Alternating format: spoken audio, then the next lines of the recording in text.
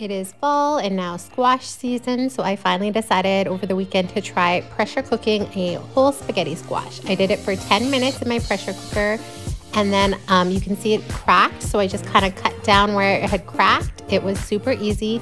I scraped out the guts and the seeds, and then I was able to fork out the spaghetti squash into my casserole dish. This was the quickest, easiest way I've ever made spaghetti squash. I'll definitely be doing it again. Let me know if you try it.